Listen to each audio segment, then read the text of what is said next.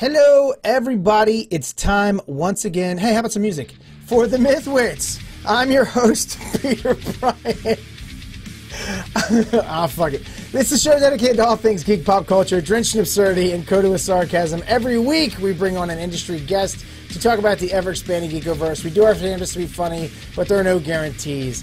As I already said, I'm your host, Peter Bryant. And joining me on this episode is my noodly appendage, Mike Kafis. That was smooth and tight. You are not losing it, buddy. You are not losing it. Somehow the fucking theme was turned off. I don't know what the hell. Anyway, our guest tonight, you know him. He's been on the show before. Steve Wollett, our good buddy. What's up, dudes? Hey, welcome back, Steven. Now, for those of you who don't know, Steve Wollett is a producer, director who has been involved in more than 150 film, television productions. He has produced multiple books covering subjects from fantasy to horror to politics. His interests are as varied as the stars in the sky. As such, Steve has had many career changes in his life. He has been a firefighter, a soldier, a criminal, a land surveyor, government contractor, a healthcare consultant, EMT, politician, entrepreneur, and ultimately an all-around nerd. Yeah, Steve, 150 film and television productions. That is, that's impressive. Yes, it's kind of insane, considering how little I've actually done. Right, I know. Yeah, like you now, just so people know. I mean, like he's not Martin Scorsese here. Steve has backed a lot of stuff, and you've actually been involved in some of this stuff. Yeah, absolutely. Most of my film credits are producer credits. You know, putting my money behind what I believe in. Right, and that's mostly what producers do. Some producers get involved, like get way too involved, but they're producers who put in, you know, like millions of dollars, and they want return on investment. That is the truth, and you know, most producers that get involved ruin the movies. Absolutely. If you've ever seen one of those movies where they talk about making movies, and you know the guy comes in with this script, and or girl, whatever person comes in with this script, and it's an awesome script, and say, you know what, this would be really good. But could we make the main character an urban, city, black girl? It's like, it's a country boy. What? You know, and they completely changed the whole movie. And then it's like, yeah, this movie didn't make any sense. It was so disjointed. It's like, yeah, no shit. Yep. Absolutely. All right, so speaking of movies, oh hey Spence, speaking of movies, let's do a wrap up real quick because you've come on the show before talking about Word from a Gamer. That was a really big hit for you as movies go, and you know we were kind of part of that a little bit too. But what's the status of that now? Is that still on Amazon Prime? So Word from a Gamer is still up on Amazon Prime, and it's still burning through India. I don't know why they love the film in India, but Indians love Word from a Gamer. So much so that they've actually invited me to be part of the Academy of Film in India. Nice. Yeah, it is so cool. Well, I hope you like curry. You know, actually, that's actually really neat. It's so funny because, you know, you think about movies and books and stuff, and we always think we're very American centric, and it's like some things just take off in other countries like crazy, like. China is a massive consumer of movies. Like, a movie will make so much here and all over the world and everything, and then China will bring in like another $1 billion. You know, like I think Avengers is super huge in China, right? Absolutely. And you know, you remember our friend George Fisher we grew up with? Yeah. Okay, so he became the lead singer of Cannibal Corpse. Well, Cannibal Corpse has never really done that well in the United States. In Europe, it is rocking it. He's on tour over there every year. It's like David Hasselhoff, right? Yeah. So David Hasselhoff is humongous over in Europe, apparently, or was. It never really made it very high here in the singing aspects of it. All right. So Word from a Gamer has done well for you. Still rolling and on Amazon Prime. Mike, is there something wrong, Mike? You okay? My camera's being weird, so okay. Give me a second. second. Okay, all right, just checking on you. All right, and then so you did a second film, and this was one that you and I kind of did together, and it was like all improv, and it was Don't Say His Name, and apparently that got a showing in L.A., right? Yeah, it's actually this week. It's showing in L.A. right now. If you awesome. are in L.A., go see it.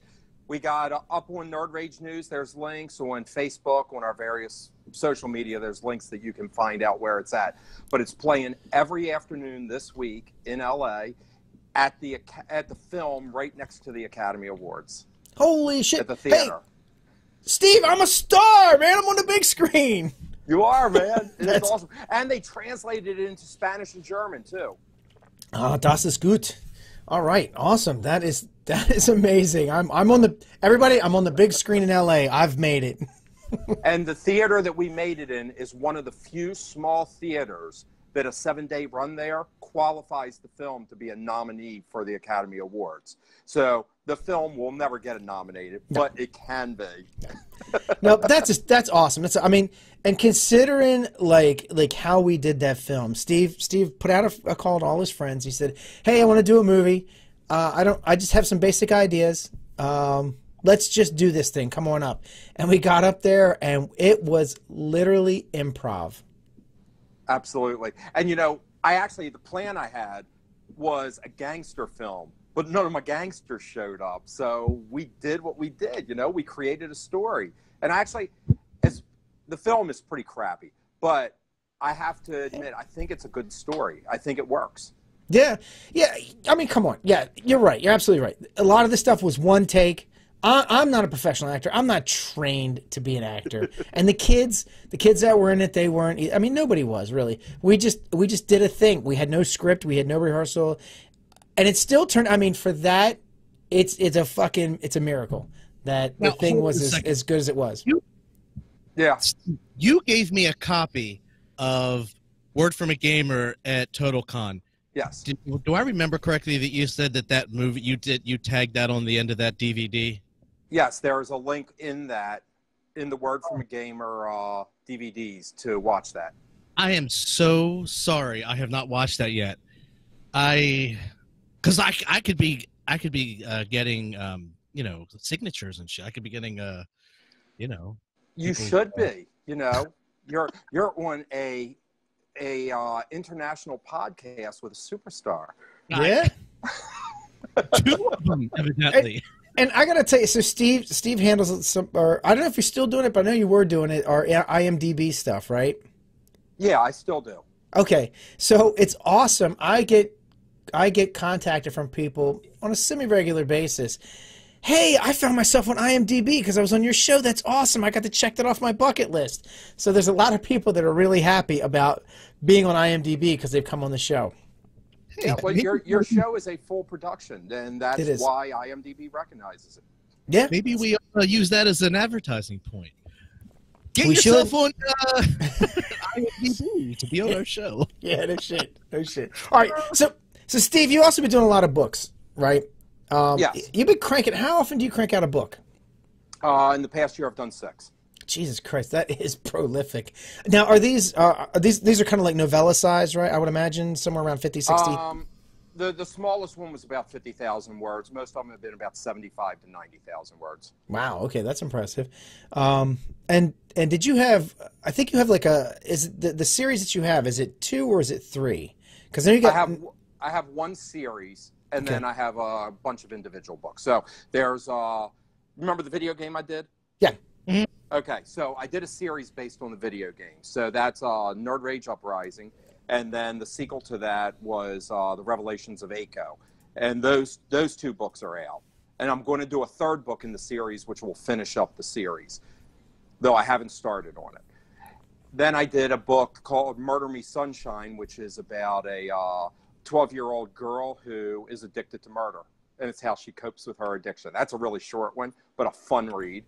And I did The Gorgon's Lament, which is like Sex in the City, but it's a murder mystery set in that lifestyle about an artist who has a what would be the word for it? It's an overly ambitious boss who wants to get in her pants, and she tells him to hit the road, and then he ends up dead, and you have a crazy story that comes out of that. Okay. I did a guidebook for called Steve Wollett's Manual of Manliness, which is a guidebook for all men in the world for how to be a man, because you need help. I need help. Yeah. So I just figured I'd spring a buck for the Kindle edition. Not bad. So I figure it's time. It's time. Hey, shut up, you. Hey, Mike, if you're gonna, oh, never mind. I'm just gonna leave it. All right, I will leave that one alone. Can we just touch on your Seussian endeavors? My Seussian endeavors. Well, that book is out of print. That was Donald Littlehand's Adventures of Politics in Dr. Seuss's Wonderful World. That's that actually went over real well. I sold about 10,000 copies of that book. Are you serious? Yeah. And then I had one about Hillary Clinton, too, so I played both sides of the fence on that. Yeah, I actually like that. I like that, though. I mean, because like Steve originally had he wrote the Hillary book first. He's like, but I'm going to be fair. And he turned around and wrote a Donald book, and it was that's awesome because it's not like he's not being like one-sided on the issues. He picks on both. Why isn't that book just an electronic version, though? How come that's not a... It wasn't physical version, but it's out of print now. No. Why is it not in electronic version? Because when I converted it to Kindle format, the images did not match up right for their formatting. And I don't feel like doing the editing. Yeah. Kindle is, and I know... let's see, I know Kindle is. I was gonna say I know Audible is, but that's audio only. But like all these book formats are very particular, and if you screw something up, they just kick it back, right? I mean, it's got to be exactly a certain way. Well, like I had a electronic version of Donald Littlehands and C is for Crooked, and what happened was, with the way the Kindle format is, the book was a square book, but Kindle's not designed for being square. Right. So the images ended up being chopped, and you could only see part of the page. It didn't match up right. Okay. Now is Blasphemous Cocktail? Now you did Blasphemous Cocktails. That was your first? That was your first book, right? That was my first. Yeah. And is that on Kindle? Yeah. No, that one's not on Kindle because of all the artwork in it, formatting problems once again. All right, we got to figure that out. Physical copies. We got to figure that out. We got to get that on Kindle. You talk to me. I'll get you hooked up. I'll do it. I'll do it for you. Okay. Because we need to get up on it. We need to get that on Kindle. No, I'm serious. We need to get it on Kindle because that is a great drink book. I love it. I think that is an awesome book. Yeah, and I just gave you a positive review on Google Books. Oh well, thank you. You're welcome. Now, you want to hear something crazy about Blasphemous Cocktails? Sure. I do. Okay. When I was at a convention earlier this year, I bumped into a guy. And I don't know him from anywhere, but somehow Blasphemous Cocktails came up. He hooked me up with another guy who bought one of my leather-bound editions for $1,500. Wow. Holy shit. That is crazy. I know you had very few of those.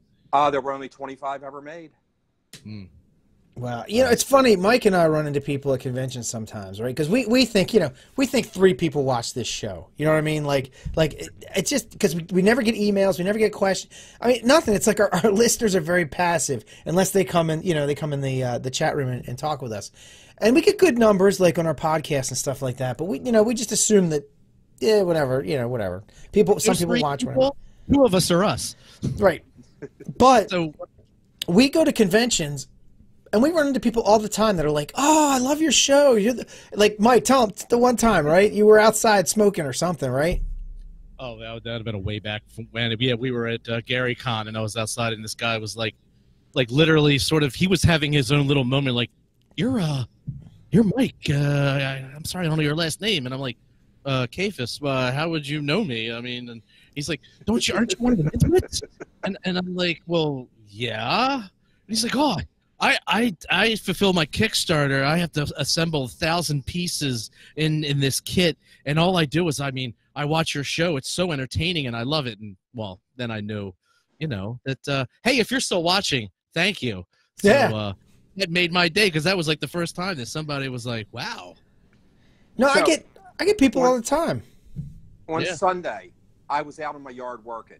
And somebody turns into my driveway and starts honking their horn, right? I'm like, who the hell is this? I'm out in the middle of nowhere. Nobody comes down my driveway. He's not kidding. He's in the sticks. Yeah. So I get out there, and the car doors all start opening, and all these black people start getting out of a car. I'm like, dear. what the hell? The only black people I've ever seen up here are my friends, you know? Yeah, right. Like, and these are strangers coming on my property, and they're like apologetic to me. Well, it turns out they're related to the family of the person who got murdered in my house all those years ago, right? Oh, wow. Okay. So we get to talking, and I invite them into the house. You know, we're having a conversation, and they see Nerd Rage News thing up on the wall, the clapperboard, right? And the guy's like, "You're Nerd Rage News? Oh my God, I saw you on the MythWits." And I'm like, "You watch the MythWits?" Right? And I start talking to him. Well, the guy, okay, did you guys ever watch Antique Roadshow? Yeah. Yes. Yeah. Okay, there's a black guy on Antique Roadshow named Merrill. Okay. Okay, if you ever watch it, look for him. This is the guy who was on my property. Okay. Wow. Yeah. And he's a fan of ours. What's awesome? If you're watching, Merrill, thank you. That's awesome. We love it. Pete, hold on. We need to do a soft stop on the show right now. Okay.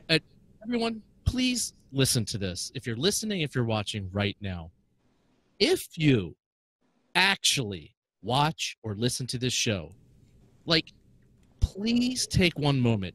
You can either send us an email at mythwits@gmail.com.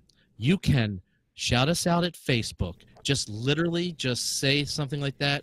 Or what are some other ways? On Twitter, I'm at MythWits, at MythWits, at MIKEKAFES. Don't even worry about bothering with Pete. He doesn't do Twitter. I don't do the fucking Twitter. Shout us out somewhere, some way. We actually are curious. Do you actually exist, and do you actually enjoy this? Yeah, I know, right? We really, honestly, I swear to God, we get almost... we get nothing. Like, other than people who come and watch the show live, which is awesome. We love them. You know, we got David Benavides watching right now. We got Spence watching. Mama Marsha's watching.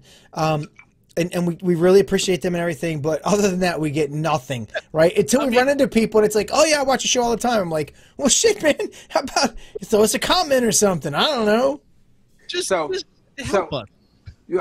Hey, all you people watching, something you should do. Take a selfie of yourself watching the show and post it on Instagram. Yes. Oh, my God. That would be the best. Seriously. If you do that, I will totally share that on our Instagram and our Facebook page and such.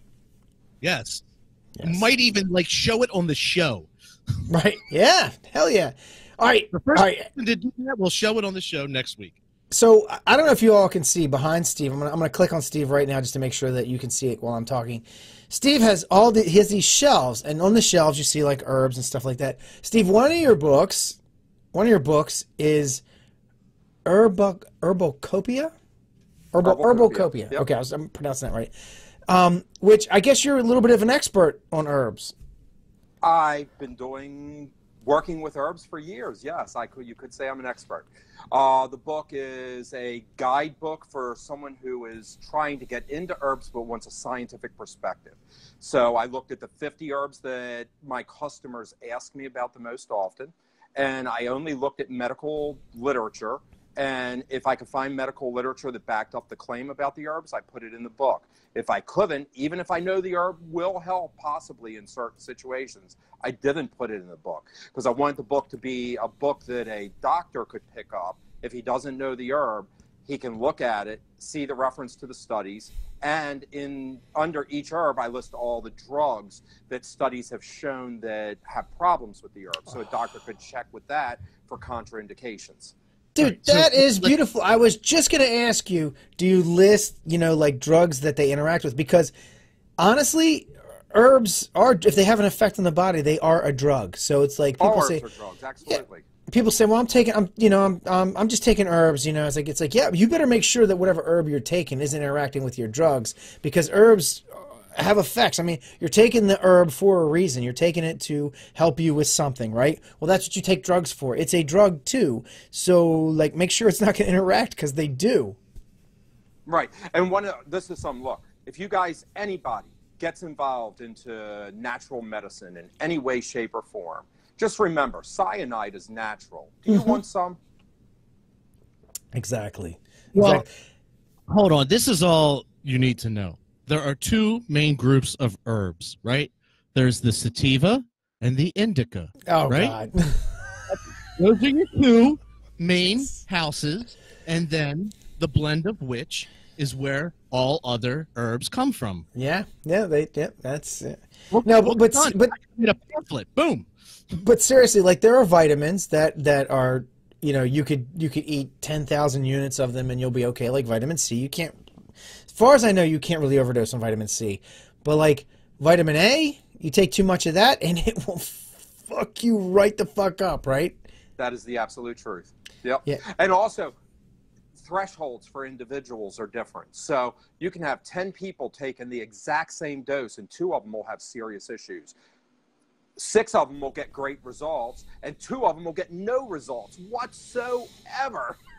So Steve, so one of the things, and you and I have talked about this, and we've debated on this a little bit, but like, so the FDA doesn't regulate vitamins and herbs and such. But one of the concerns that some people have about herbs is that, being that they're not really that regulated, the amount of the actual amount that it says is in it and the amount that is in it, nobody's testing it, right? I mean, no outside party is testing it. Are there problems with that, or is that handled internally, or are there some companies better than others? Okay, company that you deal with is everything. Federal law does require the FDA to regulate every single herbal product on the market. Okay. However, the way that they regulate them is not the same way that they regulate drugs. And that becomes a real issue.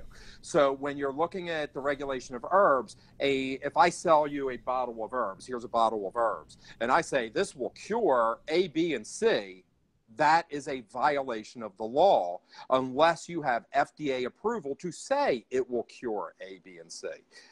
But I can say this will support heart health, or this will support joint health. Right. That is not a violation. The second thing is the amount of ingredients of the herbs that are in the packaging must be within 5% of what's on the label. If it's farther than that, it's not legally sold. Now, that doesn't mean there aren't companies violating that. There are companies violating that rule every single day, and some of them are the big companies. So you have to be very careful when you're looking. Like one of the companies I used to deal with was, I won't say its name because I don't want to get sued. I was going to say, don't say the name. Don't say the name. This company was an independent company that provided some of the best herbal stuff out there. They sold to Procter & Gamble. Their quality dropped so bad that they had 216 recalls in 1 year. Oh, that sucks. Yeah. Right. Right. So that's a problem that you have to worry about. Hey, well, hold on, real quick, Mike. So just real quick. So one of the services, you have a health food store that you run. One of the services you provide to your customers, and something that people should take into consideration if they're going to be taking herbs and stuff, is to get a good health food store that they work with, right? And like make sure you're working with somebody who, like, because I know you go to conventions all the time, you do your research. They should definitely make sure that they, have a working relationship with their health, the health food provider, because. Like you're saying, the regulations are different, so make sure you work with somebody you trust. Yes, absolutely. And there's another level to this also. If you're going to a health food store and they tell you that something that they're recommending is going to cure something, run away. Right. I don't sell anything that I'm going to tell you will cure anything. Okay, that is a violation of U.S. law, and if someone is telling you that they are going to cure you, they're probably a con man. Right, because it's mostly about it's about treatment, right? Yes, it's about supplementation to a good diet, which might, depending on your genetics, improve your lifestyle. Right, absolutely, very good. All right, listen. Can we stop burying the lead? And can we address the 800-pound gorilla in the room, please? Can we? Do you mind? Can we do that, please? So you're going to bring it down? I left my penis in the other room. Oh, boy. Well, leave it there. That's not what I'm talking about. Sorry. That is not what I want to put my foot in. So, I have a very calming, very interesting question I would like to ask you, Steve. All right. I'm going to try and be as professional and as calm as possible. All right. May I? Go right ahead. All right. What in the actual fuck is going on that you're selling shoes? Are you fucking Al Bundy? What in the hell? Get away. Al Bundy was my hero. Come on, man. And I love feet. I love you, man. I swear to God. Just when I think Steve can't get any more Steve, Steve gets more Steve down the Steviness of the Stevie road to Stevieville and starts selling shoes. So, please enlighten us with the story. And as you do this, I know Pete's. I think we're showing pictures as we go. Yeah, but I'm actually I'm pulling up some of these pictures on the website, and we're gonna look at them because. Okay. I've designed 30 pairs of shoes. Some for men, some for women, some that are unisex. I've released 3 of them. Every 3 weeks, I will release one more until I go through all 30. Any shoe that I sell 7 of in a 30-day cycle will go into my permanent catalog and will always be available. If it does not make 7, I'm ditching it. That design obviously isn't good enough if people aren't buying it. Right. Now, these designs are being made by a master shoemaker in Italy, a guy named Luca Botticelli. I'm horrible with Italian names, so I probably just butchered that thing. And the shoes are made with high-quality Italian leather. They're handmade. These are masterpieces that you can put on your feet and will last you for many years. And the beauty of it is the price includes the shipping from Italy and the return shipping if you don't like the shoe. Right. Hold on. Let me. Mike, are you ready? I'm sharing. Okay, Mike, I'm sharing your page, or your share. I'm sharing your share. Whatever. So go ahead. All right. All right, there we go. So this year we're looking at the hell is this one here, Steve? Nerd Rage shoes. That's the first one. Okay. So this is the sole is designed to be long distance walking. Okay, a comfortable shoe that you can go to any convention and wear all day long while walking the floor. It's high top, so it gives you ankle support. It's stylish. And best of all, if you like doing Fortnite dances, this is the shoe you want to wear. Oh, my God, Fortnite dance. Yeah, that's right. You are way into Fortnite. I love Fortnite, man. Oh, man, yeah. You know, I had Fortnite up running through Twitch for the World Cup on Sunday. We ran it all day long in my household. We were screaming at the TV. We were throwing stuff. You know, Steve, I got to admit, that is a good-looking shoe. That is a good-looking shoe. Now, they're not cheap, though, right? I mean, they're high-quality shoes, but you pay a few pennies for it. Yeah, they're not cheap, but they're in a reasonable price range for a good quality shoe. They're hitting between $150 and $250 a pair, depending on the specific shoe. I mean, that's not unheard of. I will say that's not unheard of. Mm-hmm. Right. And so I have male designs, female designs, and unisex designs. So some of the future designs are out of this world hot for chicks. Oh, yeah? Nice. Yeah. So I've been showing them to women for quite a while now and tweaking them to get the right. Well, I'm going to tell you. I know I'm being generic, so you know what? Fucking crucify me, whatever. I'm just going to go from my experiences from every single woman I've been with. Women love shoes more than guys. That is just my complete observation. I have never known a woman that likes shoes less than guys do. And they will pay money for them. What's that? Jennifer, can I get a witness? Yes, that's you're so this shoe that you're looking at now, Nerd Living. This is the type of shoe that I wear every day.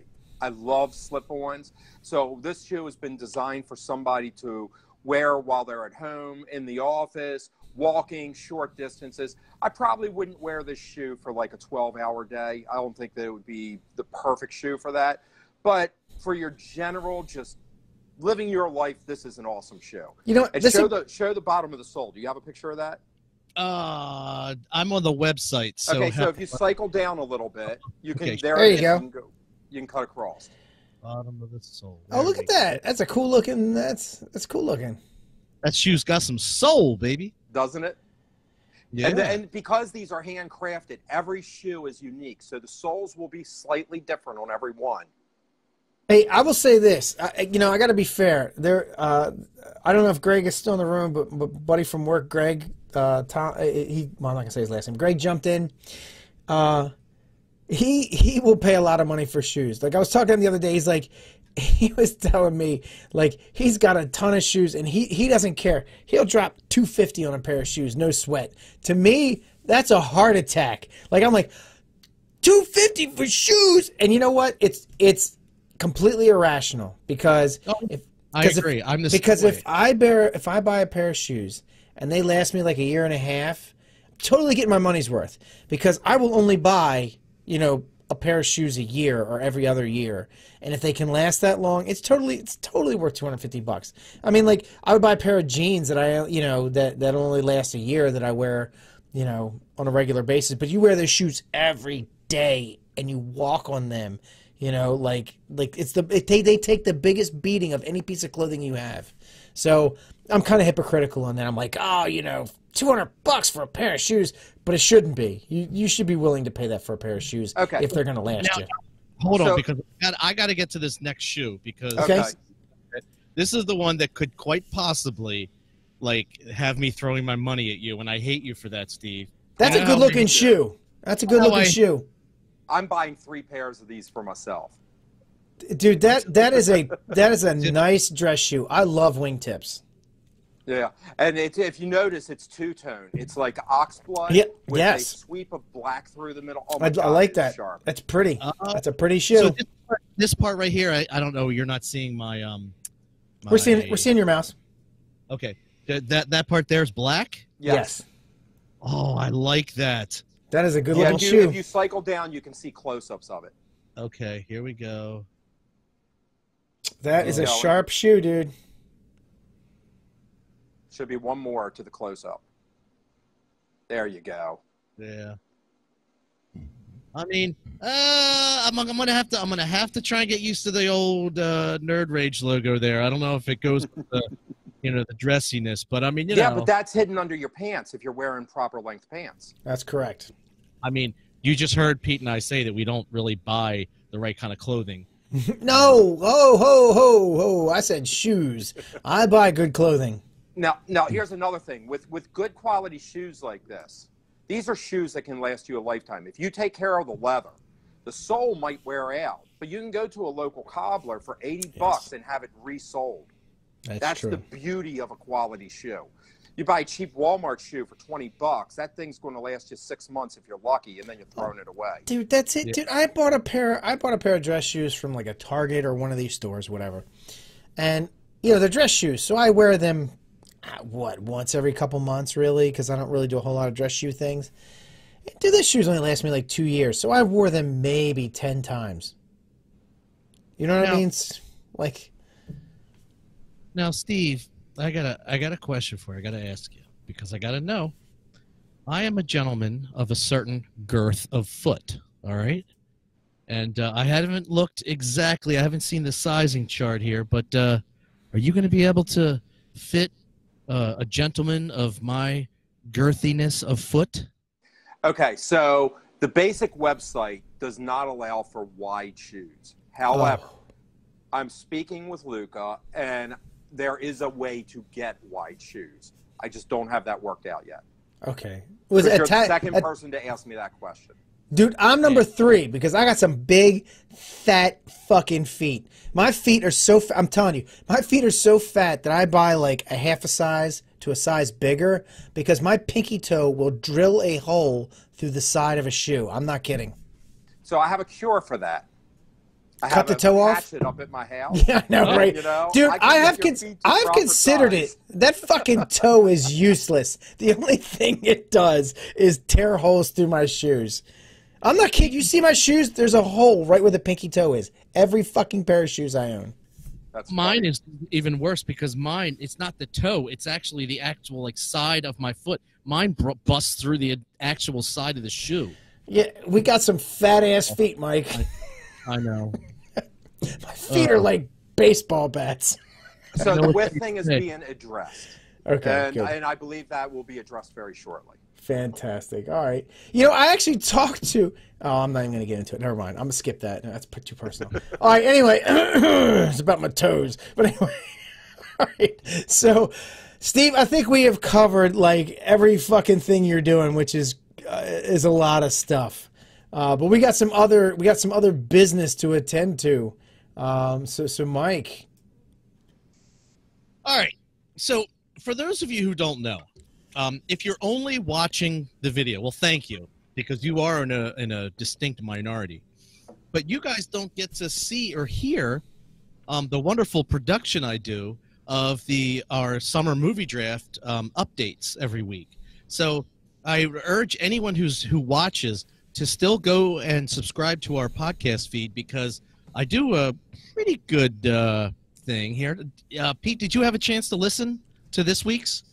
I believe so. Yeah. You do a good job with that wrap up. It's good. I appreciate it. I appreciate the work you put in on that. Yeah. So you heard it. So, but it's really good. I mean, and things are really kind of heating up. For second place. Yes. Huh? For second place, yeah. Heating up. Yeah. Yes, for second place, things are really heating up. Really, first place is sort of. It's a bit of a lock. It's a bit of a stratosphere. I'm finding just interesting facts to talk about instead of first place.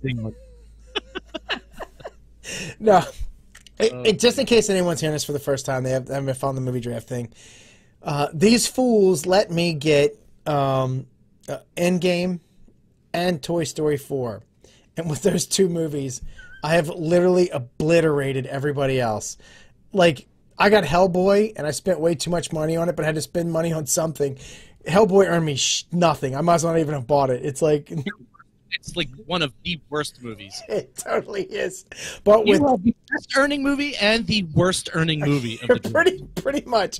And so I got. Well, I took a chance. I didn't know what the new Hellboy was going to be like. I was like, what the fuck? I got some money. I'll buy it. But yeah, so first place is totally locked. There's absolutely zero chance anyone's going to catch up with me. So Mike and I talked about it, and we were like, well, that's no fun. That actually ruins the drafts, because like it's no fun if there's no competition, right? So we've actually turned the draft into the race for second place. So Mike, talk about the heated. I just want to explain to everybody that second place is like a heated run, because we're actually focusing on that. It is, and God, I'm like racing to try and pull up the thing. Where is it? I'm not. So it's we got Scott Ziegler, we got Eiko. The two of them run Empty Set Entertainment, and they do. Scott writes all these awesome novels. If you've never read a Scott Ziegler book, fucking what's wrong with you? If you're a nerd and you love like nerd stuff, Scott Ziegler writes awesome stuff. Read Steve's stuff first, but then read Scott's. But Scott writes some. Oh, he's such a good author, and we convinced them to come on. They did the movie draft with us. And we had Violet Lavoie come on. One of my favorite. I love Violet. She is so funny and so just like, I don't know. She is so awesome in like the shit that she does. That dude, the hot wing thing, she was off the hook with some of her answers. But anyway, so the three of them played with us. And so Mike A and Scott have really been kind of jockeying for second position. Poor Violet, she's fifth place all the way. So I'm almost there, ready to go. You did such a good job. Dude, I have been stalling. Come on, man. There we go. Here we go. All right. So there's this to look at, and then this is a little more. Yeah, they can't see most of that, dude. It's like off screen. Oh, there we go. There we go. Can you bring that over a little bit anyway? Like, let's scoot it over. Give me a minute. I'm working with a lot of balls in the air here. All right, there we go. That's a little better. Okay, so Pete's over there with 1.26 million dollars. I'm the green line. Yeah, I'm the blue line. 758 million, and then Scott Ziegler is really kind of catching up. And the scary thing is, and here was what we need to talk about. The scary thing is he has one movie. I'm on my plateau. I have nothing to come out. I'm just riding the rest of the month out until. Oh, you're done. Well, I've been doing a lot of research on Hobbs and Shaw, and they're thinking, and that's why. Remember yesterday I asked, I was like, "What was that thing you said about what it's going to earn?" Well, yeah. It's opening weekend and double it. So, if it all depends on what its opening weekend is. If Hobbs and Shaw does $70 million, oh, you still got Hobbs and Shaw coming in. He does. Oh, he does. Oh, okay, right, all right. I am just 100 million. I'm just 100. He could take you. He just could, maybe, but did Violet jump up above A? Yes. So you did Oh, you maybe, not listen? No, maybe I didn't listen to this week's. Holy shit! So Violet took 3rd place. Oh yeah. See, we're gonna listen to it then. Wait a minute, 4th. 1, 2, 3, 4th place. Oh shit, we have to listen to that. All right, hey Mike, your screen is all like kind of like out of sync and stuff. So, oh shit, hold on, we disconnected. Something went wrong. Oh shit, what the fuck? Uh-oh. Hold on, give me a second. Come on. All right, I picked it back up. Go ahead. All right. Let me pull up we're going to see if I can do this really quickly. That is the Audacity down here, and here is this week's. Tell me you can hear this now. Yep. This is the MythWits 2019 Summer Movie Draft Minute. I'm your host, Mike Avis of the MythWits. Here are your standings as of Friday, July the 26th, 2019. Ladies and gentlemen, in an unlikely, unprecedented upset for the privilege of being the 5th place conservator, Empty Set Entertainment's very own Director of Doom, Eiko is in 5th place with $458 million. In an even more unprecedented, inexplicable turn of events, author and movie critic Violet Lavoie climbs out of the bowels of last place like an American ninja warrior clutching the top of the warped wall. She is now in 4th place with $486 million. Future Dark Overlord Scott Sigler is in 3rd place with $646 million, but continuing to unabashedly edge his way closer to claiming my God-given birthright. Speaking of my role in life, the guy that is always in 2nd place, me, Mike Davis, has $758 million. Unlike Number Peter 2. Bryant being in 1st place with $1.26 billion, here are 2 lesser-known facts that are way more interesting. First, babies are born without kneecaps. And second, there are more micro-creatures living on your body right now than there are people alive in the world. This has been your 2019 MythWits Summer Movie Draft Minute for the week of July the 19th to the 25th, powered by Aetherforge Creations.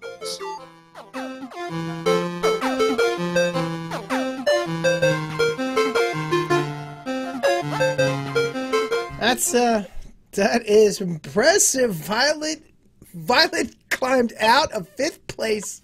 I know. How the fuck? What did it? What is it? The Lion King. Oh yeah, she got Lion King. That's right. I forgot. Yeah, the Lion King actually gave her 200 and some like 80 or 90 million dollars, man. It's just crazy. Does A have anything left, or is she spent? Hold on. A has let's see. Nope, A has nothing left. Yesterday. Oh fuck! She is gonna be in 5th place. I know. Dude, she was in 2nd for like so long, like for a while. He was in 2nd and 3rd, yeah. Oh shit. Yep. Hey Steve, you know what? We should bring Steve on next year for this. Steve, you like movies, right? I love movies. All right, we got to get Steve on this one next year. Maybe. Yeah, because it would be good. He'd be one that'd be involved. And the only thing is, like, well, not the only thing, but we're trying to get A and Scott on board for doing this with us next year. And hopefully, if we go to Fest again, I don't know the whole like Sigler Fest thing. I don't know how that's going to work out. But all right, whatever. We'll see. We'll see. Yeah. But regardless, yeah, I definitely want people who are who want to promote stuff. So Steve, you're definitely would be in for that. So why not? So all right, that's that. I'm kind of shaking in my boots a little bit. It is definitely going to be a little scary because I like this. I'm glad there's finally a fucking shake up in this one because it's been really kind of like pretty predetermined, like, so I'm really glad there's been some shake up. All right, Mike, are you ready to do a game? I am, except right. Hold on real quick. First, everybody, make sure you check out nerdragenews.com for all of Steve's cool stuff. You can also go to aliveshoes.com/nerd-rage-shoes. Let's see. And then there's Alive Shoes, and there's /nerd living, and aliveshoes.com/nerd-professional. And where, you go on Amazon? If you go on Amazon and you search Steve Wollett, and that's Wallet with two T's. No. Dr. Steve That's Wollett. true. Yeah, Dr. Steve Wollett. But if you just type in Steve Wollett, you'll find his books. Just type Steve Wollett on Google. You'll find a lot of crazy stuff about it. it. And he has an app. We kind of like just kind of passed the app, but he's got his Nerd Rage Uprising app, which is a game you can play. It's not bad. It's pretty cool. It's fun. It's a fun little game. Mike, you ready for the game? Right. Yeah, man. Let's do this. Here we go. You're going to hear music, and you're going to be up, okay? Here you go. I'm controlling the board, so Mike doesn't... Yeah, whatever, anyway. All right, ready? Here we go. Hey, everybody. It's game time with the MythWits. I'm your host and game master, Michael Capus. And today we are going to play a game that is yet undetermined with the title. It's kind of like a trivia number science-y game. What would, Pete, what did you say? There was a guest... like Factoidia or something. We'll come up with something. It's kind of a new game. Mike sort of slightly sprung it on me. But I've been doing these once in a while where I come up with these interesting facts, and basically I present them to you. It's learning through games, okay? Because these are some facts that are just... Some of them are very mind-blasting. So that's the part that I really enjoy about them. So we have two people, Petra and Stefan, and I will be giving each of you some statement, fact, scientific fact, with some numeric amount that's missing that you will have to guess the correct number, date, and or value. So since there are two people, we will basically just do the person who goes, basically gets closest to it. If you're over or under, it doesn't matter. If we had three people, then we would do Price is Right rules. Because obviously... All right, so Steve and I are going to guess on this. You're going to give us a thing, and we're going to give you a number. And we're both going to guess this number, and whoever's the closest gets the point. That is correct. Fantastic. Now, okay. There's no sense in using... I don't have to use science to see who's more right, because it's either, the number, it is quantifiably correct. You don't have to use your beep, bop, boop, That's beep, your bop, opinion. boop. Right. All right, so Mike, how many questions are there? And that's okay. Just so I make sure, because I didn't ask you this. How many questions? I just did 6 questions with a possible tiebreaker. All right? Fantastic. All right. And you're keeping score for me? Yeah, I am. I'm on it. Love you, buddy. Love you. Okay, here we go. And we'll start with Steve, since you're our guest, and then we will alternate who gets to go first. All right? So, Steve, the adult human skeleton has 206 bones, typically. Okay? However, babies are born with an average of blank bones. So how many bones are babies born with? I mean, you would be correct to assume that it's around 200-ish, but obviously it's either less or more. So, Steve, how many bones do you think? I'll go with 225. 225. All right. And Peter. I'm going to say it's got to be less. I don't think babies lose bones. I think they gain them. I'm going to go with, because I know teeth count as bones, right? I'm not sure. I'm going to say 200. Okay. Steven, Yes. You are awarded your first point. Wow. Awesome. Hold on, wait. Oh, well, you know, I'm not going to do the sound effect because someone's always going to be right. So, Steve, you get the point. But Steve can still get his good buzzer. Do you want his good? You want the good buzzer? All right, I'll give you the good buzzer. There you go, Steve. All right, there we go. So, babies are born with an average of 270 bones. Pete, which you failed to understand. Jesus Christ, they lose fucking bones. In their head alone, there's bones that are born. Oh, shit, they fuse. Fuck, I forgot about that. Yeah, right. Right. They fuse together. Right, I forgot about that. That's right. Okay. So, hey, listen, that was the first question. I mean, you like these, right? This is good. Yeah, that's interesting. No, that's cool. That's really cool. Yeah, I forgot about bones fusing together. All right, go ahead. This one is more historical in nature, and I doubt you would really know it. So, in medieval Europe, a moment, okay? A moment was exactly how many seconds? A moment. Peter, you get to go first. A moment. What the fuck? Okay, a moment. With a defined amount of seconds. Okay? All right. The medieval people, they have these weird things. Like, it's not going to be like 10. It's not going to be some nice, easy, divisible thing. It's going to be some kind of weird fucking, like, 12 or 7 or some shit. I'm going to say 7. I'll go 7. You're saying 7 seconds. Yeah, because it's lucky or some dumb bullshit that the medieval people would go with. Some superstitious something or other. Some like a king had 7 fucking toes, so that was 7 minutes. That was a moment. All right. Well, yeah, go ahead, Steve. well, as he guessed what I was going to guess, I will go with 8. Ooh, you're sniping them. Well, I'm gonna have to say again, Steve is correct. Son of a bitch! Here you go, Steve. Now, what I'm gonna say to you, which would have been a hint if I had to, is that think about the time and time dilation and things, the lifestyle of time that was back then. Okay, so in other words, it took weeks to go to the next town. It took longer time, so things would be kind of spread out more.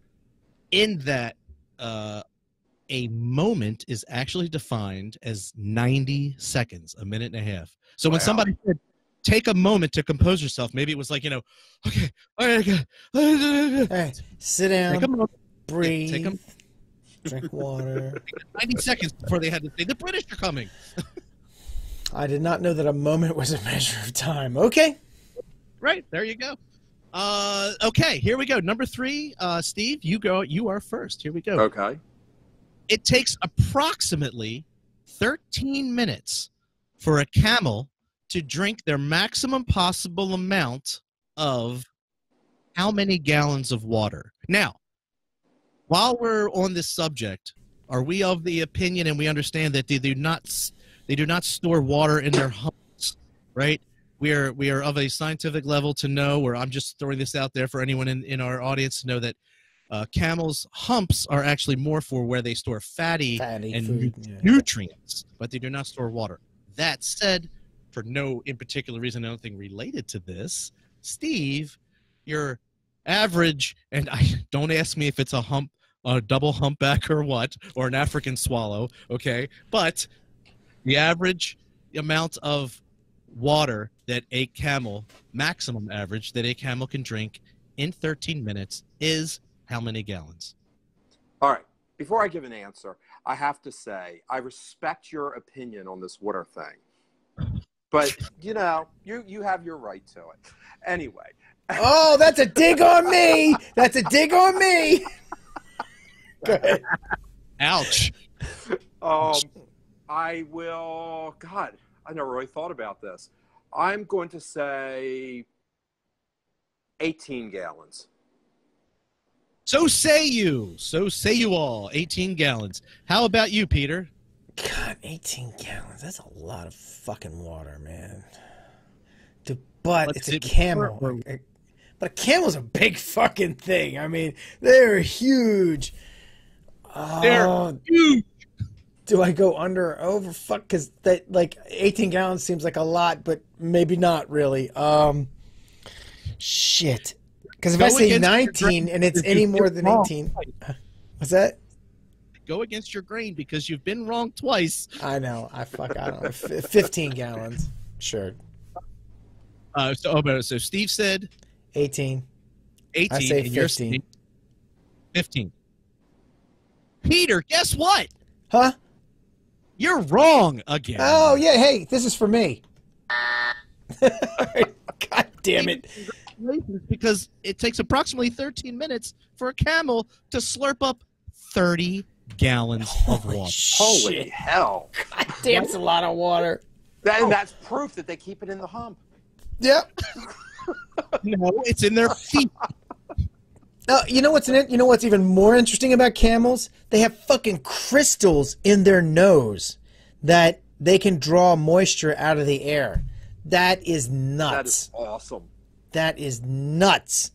Oh, did I mention that these are facts that'll fuck you up? Yeah, I know, right? 30 fucking gallons. Jesus Christ.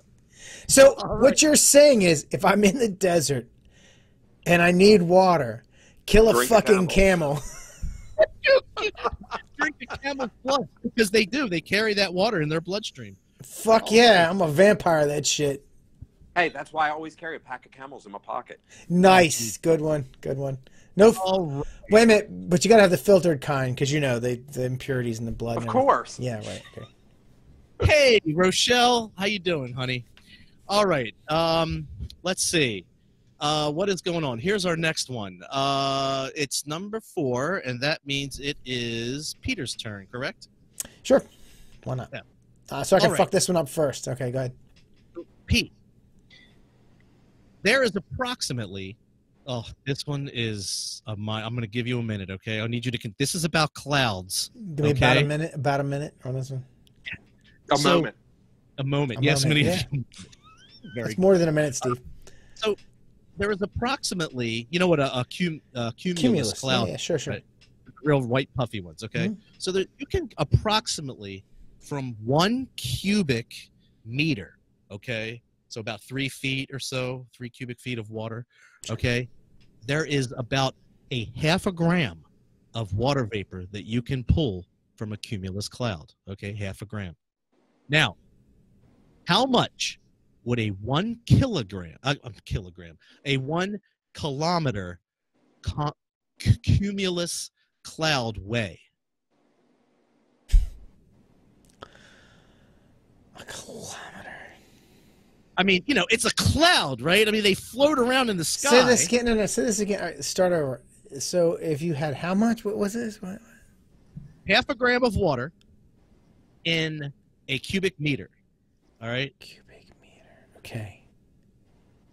So a kilometer is 1,000 meters. So you're saying a cubic kilometer, right? Yes. So it's 1,000 by 1,000 by 1,000. Fuck me. 1,000 by... So 1,000 by 1,000. That's 1,000,000 by 1,000. You better not start pulling out a piece of paper and doing math, okay? That's a billion. So how many grams in the normal one in the thing? Half a gram. Half a gram. So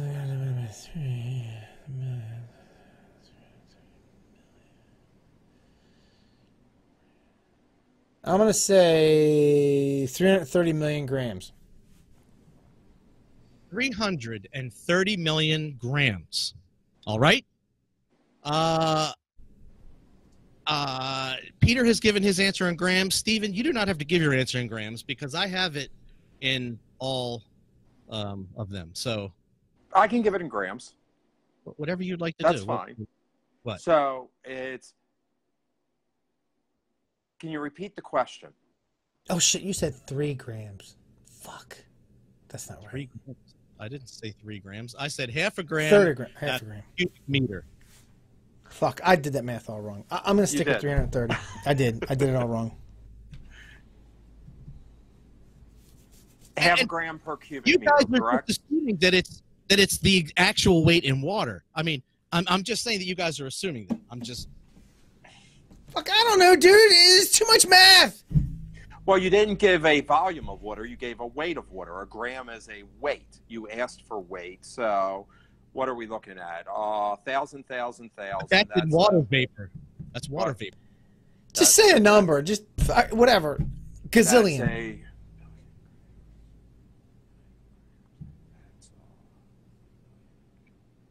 I will admit that I may have been drinking tonight. Cheers. I might have had a couple red. What's this? Hold on. This is a really good beer. But Scott Pond in the room, ladies and gentlemen. Scotty Pond.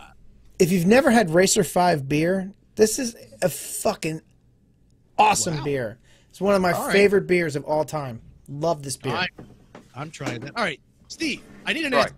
Right. I'm trying to convert grams to kilograms. So I'll just give it to you in grams. We'll go with 5. What did I say? Hold on. Stop. It was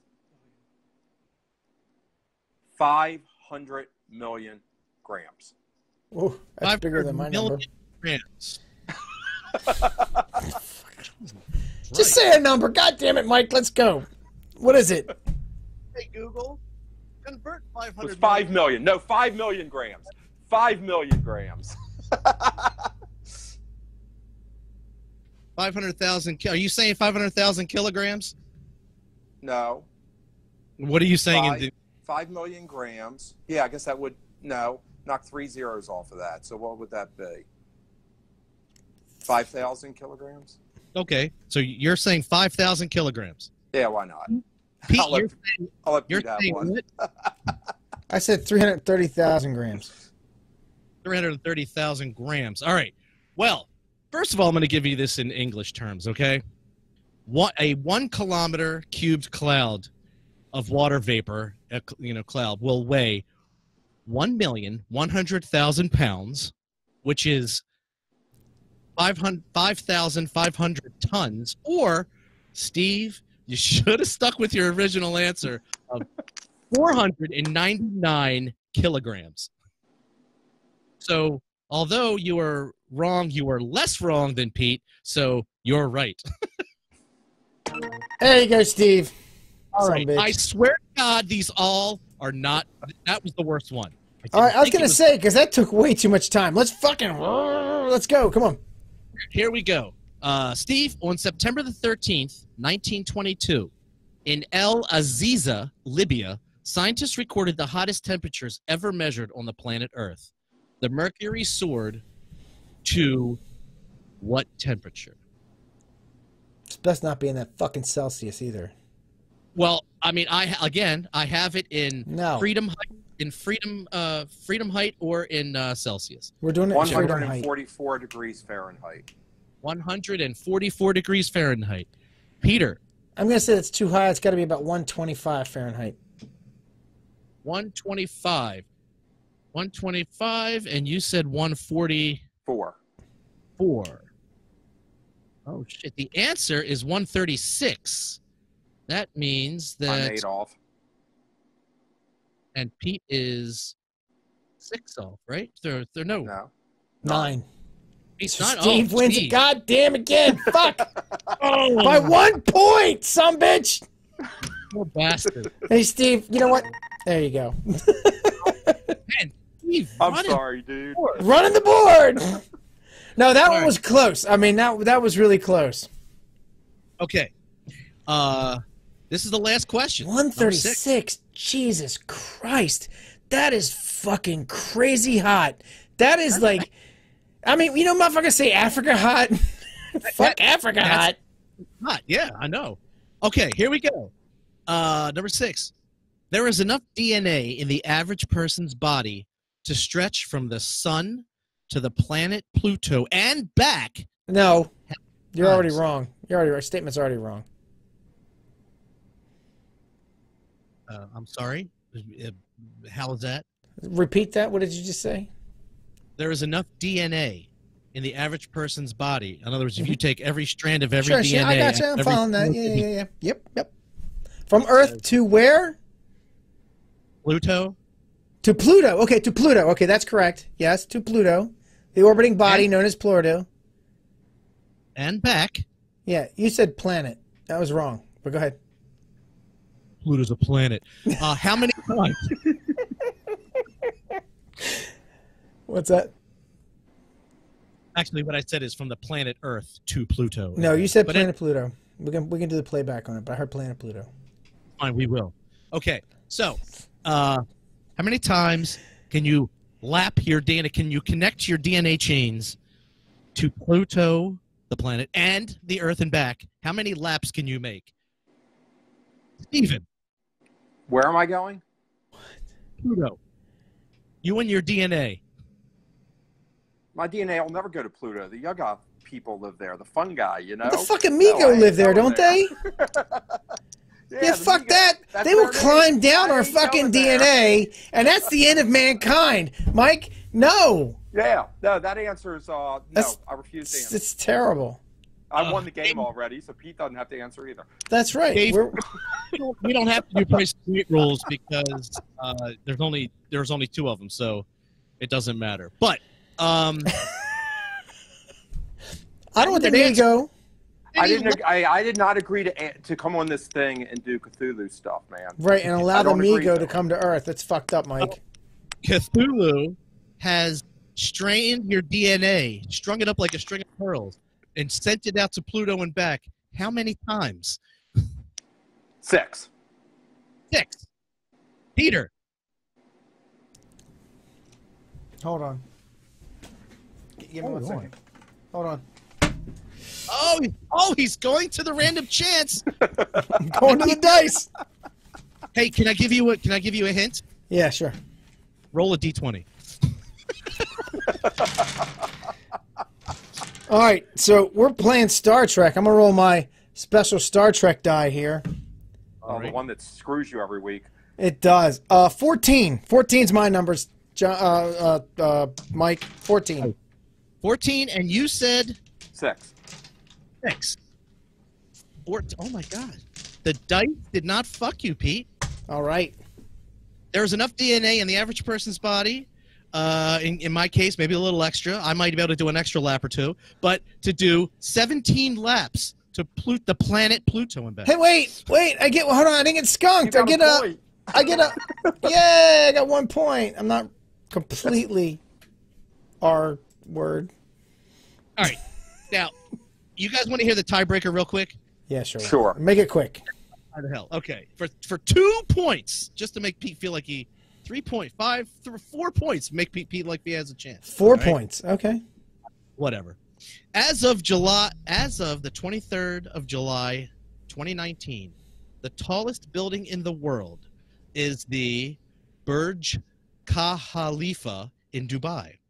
It stands how many feet and or meters tall? It's going to make me feel worse. You're going to make me feel worse. Now I'm going to lose by more points. How tall is the tallest building in the world? That's all you have to tell me. 6,000 miles. Fuck, I don't know. Hold on. Fucking thing. Fuck, I don't even know. I don't even know. It's all See, I had so many of these questions, I had to separate out, and I have 2 games. That's the fucking idea, man. I don't know. What, a mile? 5,280 feet. Okay, he said 5,280 feet, and you say 1,750 feet. 1,750. Well, I believe by sheer math, I can do it in my head, that you are correct, because the tallest building in the world, as of it is right now, is 2,717 feet. Yeah, there we go. Great. Wow. So 4 points to Steve. Yeah, all right, I got fucking trounced. Just so we get a matter of perspective, that's about 9 football, a little over 9 football fields. Dude, that shit's all fucking foreign to me. Died. No, your camera's good. We can still see you. No, I mean the stand fell. Oh, okay. When it comes to like building heights, I have no fucking idea. Like, I don't know, 1,000 feet, 10,000 feet, 100,000 feet, orbit, whatever. All right. Well, Steve, congratulations, Hey, man. Steve. You did did a phenomenal job, and this time I had no feeling at all that you were cheating. Congratulations. Hey, You're Steve. welcome. Steve. There you go. All for you, buddy. You get. All right, hey Mike. Since you're saying I won this thing, I expect a prize. You're going to go buy a pair of my shoes, right? Yeah, right. You wearing with my hands? Come on, I trounced him. That deserves money. Yeah, Mike. I agree. Yeah. Especially after throwing in that Cthulhu question. There you go, Mike. What size shoe do you wear, Steve? What? What size shoe do you wear? No, you don't have to buy me a pair of shoes. You buy yourself a pair. No. What size shoe do you wear? Size 11. I will buy a pair of your shoes, but they're your shoes I'm buying. So I will bring them to the next convention you're at. Nice. All right, we got to wrap this up. We've gone long as usual. All right, everybody, real quick. Let's do this. Let's do the thing. Make sure you go to nerdragenews.com and check out aliveshoes.com/nerd-rage.shoes or nerd-living or nerd-professional. Also, check out Steve's stuff at Amazon. You can look him up, just Dr. Steve Wollett. And he's also on IMDb as Steve Wollett. It just does so much shit. Books, movies, fucking shoes. But absolutely check out all this stuff. And I forgot to mention earlier, because it just didn't occur to me, but I should have. David Benavides, one of our #1 fans, right? He was in Don't Say His Name. He had a big part in that as well. He was like in that second, like the second half of that movie. So, him and his daughter. What the fuck is with this thing? Hold on. There we go. All right. I fucking streaming thing is fucking with us. Anyway, so make sure you check out all of Steve's stuff, and hey, we don't know what the next couple of weeks is going to look like, because apparently YouTube has decided to kill Hangouts, which is what we use to initially to get our group together. So we're going to have to change up some shit. So if it looks different in the next week or so or whatever, our show may change our format a little bit. We'll see. We've already got plans. We already knew this. We knew this was coming. We just weren't sure when. So you'll just have to bear with us if there's some growing pains. So there may be some tech wits coming up. Yes, I was going to say the tech wits shall ride again. I mean, it takes a lot to put this show together. I mean, you see, there's scores and pictures and overlays and names and all this shit that we put on the show. And music and all that kind of stuff. Well, that doesn't happen by accident. There's a lot of programming that goes into that, and a lot of things have to happen. So if we use a streaming program that changes shit up, it can really mess with, oh, fuck, that map's differently now, and it won't handle this and that. So we'll see. We'll see. We'll try and bring you the same show we bring you every week. We're just going to see. We'll see what happens. We've got a couple things we're working on. So there's Google has what is the new thing they have? What was it? It's not. I want to say Match. It's not Match. It's Meetup, right? Or Meet. Google Meet is one of the things we were playing with. So we'll see. We'll see what happens. But we'll still be here. We'll be here next week. For audio listeners, sorry, we just wasted 3 minutes of your time. Go, Pete. Run that footage. All right, you motherfucker. I'm just trying to help people, prepare for change, because people like Mike. People like Mike don't like change, did we, Mikey? Not thanks to you. You're Pete's bootstrap therapy. Yeah. All right, everybody. Hey, guess what? You have just enjoyed another episode of the MythWits. If you don't have time for videos, make sure to subscribe to our podcast via your favorite podcatcher.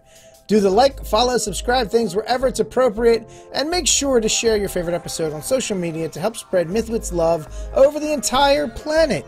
Tweet us at MythWits, because Mike will get that, and check out MythWits.com. And we said on the show, look, seriously, guys, people, women, everybody, babies, no babies, but if you watch this show or listen to this show, please, just reach out and let us know you listen to it. We never hear from anybody. We're working in a vacuum here. We know people are watching it. We see the stats. We just never hear from you. Because we would love to hear from you. We'll share anything you got to say, as long as it's nice and positive. Anyway, MythWits is part of the TSR Podcast Network. Check out tsrpn.com and tsrgames.com for more cool stuff. MythWits is a Creative Commons product. Like and share it in all the places. Just don't edit it, don't change it, and don't put it on your feet. You're bound to get nerd-raid-itis. Thanks, everybody, for listening. Tell your friends to tune in. And until next Monday, Mike... Please validate us. Validate what we do. We have very thin, very shallow personalities. We need to be validated.